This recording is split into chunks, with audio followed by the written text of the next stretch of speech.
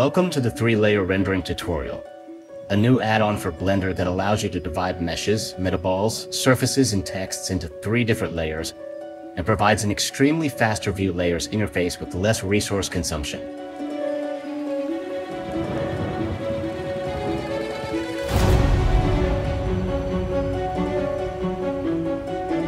We have different objects that affect each other. We create a collection for each layer we want. We create each of the layers, and we configure them separately using exclude, hold out, and indirect only.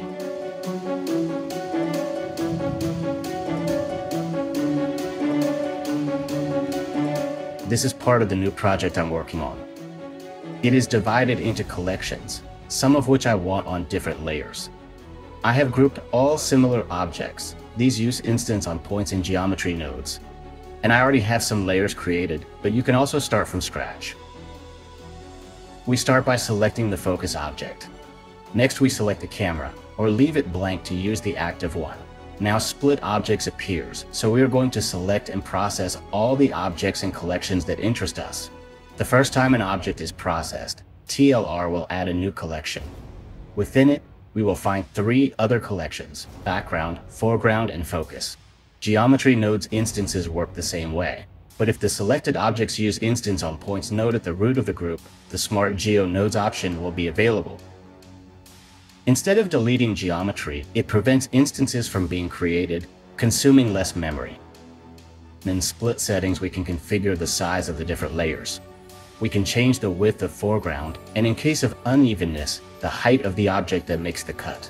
Use only if the cut does weird things. In focus, we can change the X and Y position, the Z position only for the slope, as well as its scale. And finally, we have camera culling, which instantly speeds up our viewport considerably. We can select what it will affect: only meshes, only geometry nodes, or both. We can change the camera width, focus width, X and Y position, and X and Y scale. And all of these options can be animated. Since I'm currently using the active camera, and in the timeline I have linked the cameras that make up the sequence, all objects are updated frame by frame.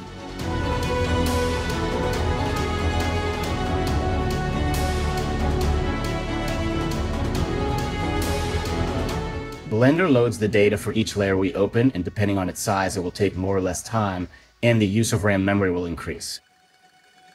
Once a layer is open, we configure its collections and configure its passes.